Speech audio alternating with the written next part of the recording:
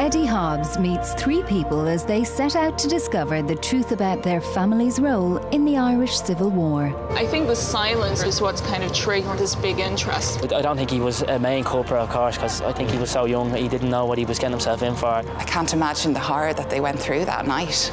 The inquest jury returned a verdict of willful murder.